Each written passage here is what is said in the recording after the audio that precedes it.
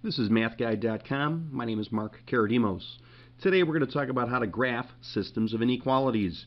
So you'll notice that I do have a system of inequalities right here to begin with. Got the system right here. And I will be graphing it on a coordinate plane. So I have a coordinate plane all drawn out here. Alright, so we're ready to begin. Now when we graph inequalities, these are two linear inequalities. There are different methods that you could use to graph. So I'm going to use two different methods. So for the first line, I am going to, it's a shaded line, but I am going to graph it, and I'm going to use a very shrunken t-table. So this t-table is going to be very small.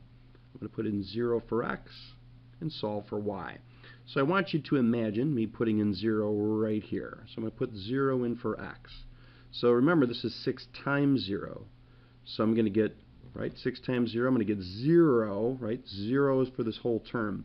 So this term is going to basically drop out. All I'm going to be left with is this minus y and the 1 on the right. Okay, so I'm going to get minus y, and I'm going to get a 1 on the right. And for the purpose of me graphing the line, I'm only going to be concerned with the equality for now. We'll deal with the inequality in a moment. So to graph this, I need to continue solving this, so I need to solve this equation. So we know how to solve this, right? We're going to divide both sides by a -1, and we're going to get y equals -1. Alright, so that's what I get. Y equals -1, so I put -1 into the table. So there's my first ordered pair. 0, -1 is a point on this line. Alright, likewise, I need another point, right? I need 2 points to graph the line. So I'm going to try with 0 here. So I'm going to put 0 in for y. So imagine actually physically putting in a 0 right in here for y. I'm going to get 6x minus nothing. So 6x minus nothing is just 6x. And I'm going to have that 1 still on the right side. And I'm going to keep an equal sign there, and I'll deal with the inequality and the shading in a moment. Solving this, we divide by 6. So we're going to get x equals 1/6. Now you could leave that as a 1/6, or you could use that as a decimal approximation. You could do that, so I'm getting a 1/6.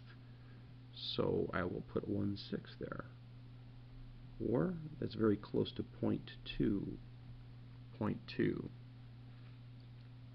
Alright, so now we're going to graph this. Alright, we're going to graph this information.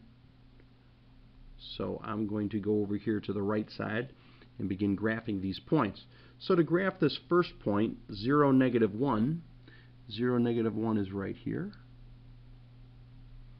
Alright, and we're going to have to graph the other one, which is going to be 0.20, 0.20, so it's going to be just over here, just to the right of the origin. Now this little table, it's actually not, it should be further left, but not at the origin. You know, this method of graphing these 2 points, if you haven't already noticed, these are intercepts. Here's our x-intercept, because it crosses the x-axis there. Here's the y-intercept, crosses the y-intercept there.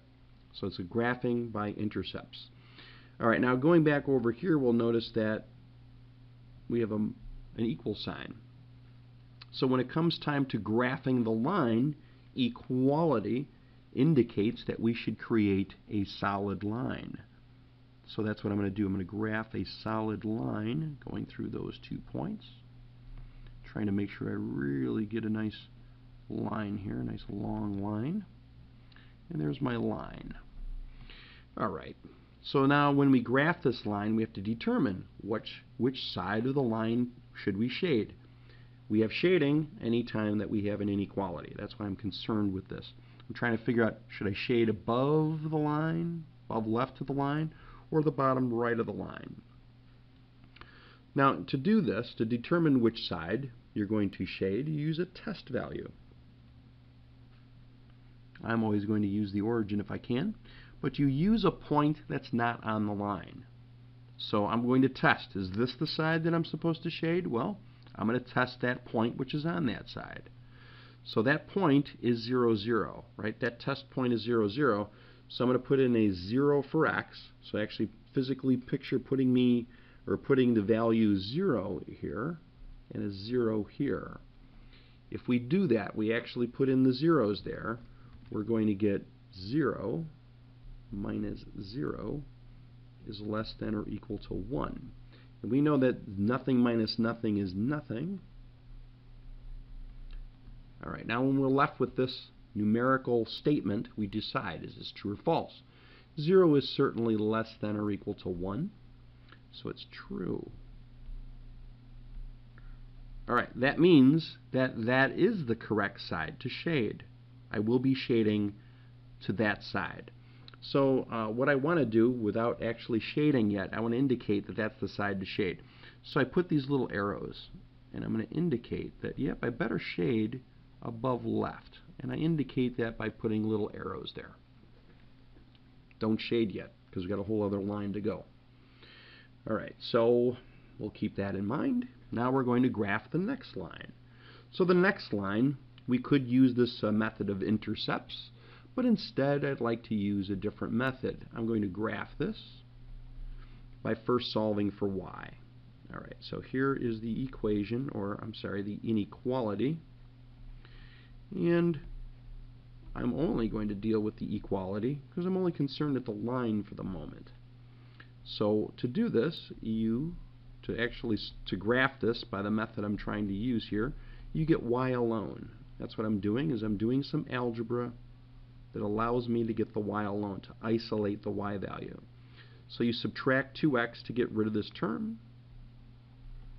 getting rid of the term on the left side, and I have a minus 2x, and I have a positive 9 on the right side. Okay, next we want to get rid of the 3. So since we're multiplying y by 3, we divide by 3. So we'll end up dividing everything by 3. So if we do that, we have negative 2 divided by 3. Oh yeah, by the way, the 3's cancel here. You've probably been able to see that. But negative 2, we got to divide that by 3. 9, we've got to divide by 3. Dividing everything by 3. All right, so this first fraction we could leave just the way it is. Here, 9 divided by 3 is 3. All right, so we've got our new line, and we're going to graph it. We are going to graph this line. And keep in mind that we don't have any equality here. There's no equality. I just used the equal sign just to figure out where the line is. But our original problem has no equal sign. So keep that in mind. Okay, so when we keep that in mind, we're going to graph this. And if we're going to graph this, we start with our y-intercept, right? That's our y-intercept. So we start on the y-axis at 3. And, you know, I should be putting an open circle here because I don't have any equal sign. Just like on a number line, no equal sign means open circle. And then we're going to use the slope from here. So the slope says we go from the y-intercept down 2, right? Our slope is rise over run. So we go down 2, 1, 2, and we go to the right 3, 1, 2, 3. Now I'm going through this fairly quickly, but we do have other videos that explain how to graph. Please feel free to access those. All right, now we have open circles. This means we don't have the line. So I'm doing a very horrible job here of making the dashed line. I'm working diagonal with a pen, but we get the idea. It's kind of nice to do these by hand because this is what students do. You know, these problems always look slightly inaccurate because we are doing it by hand. It's normal to have a little bit of waviness. It's not perfect. All right, we've got our line, and it's dashed because of no equal sign. Again, we're going to have to determine which side of the line to shade. So we use a test point. Now imagine us using some point off the line, and I always try to use the origin, and I'm going to use the origin again. So in other words, I'm testing, will the below left portion of this line be the side that I'm supposed to shade? Well, imagine putting in 0 for x and putting in 0 for y. So you get 2 times 0 is 0, you get 3 times 0 is 0, and you can see that that whole side turns out to be 0. You can see that fairly quickly. And again, we decide, is this numerical statement true or false? Is 0 less than 9? Yep, it's true. Turns out that my test point happened to work both times. So that means I'm supposed to shade on the side that works. And the below left side is the side that works for this dashed line. So that's where I'm going to shade. I'm not going to shade it actually, I'm just going to indicate with arrows what direction I should be shading. So I should be shading below. Alright, those little arrows aren't coming out so well, so I'm going to make them a little darker. It kind of helps for contrast. So these arrows are going to help us determine where to shade, because you're supposed to shade all the points that satisfy both of these lines, both of these inequalities. And you'll notice that this plane has now been divided into 4 sections. You have this section, which I'll call section 1 over here. You have section 2 right over here, this section. You got section 3 down here, and you got section 4. We're trying to figure out which of these 4 sections should we shade. Well, the arrows give it away.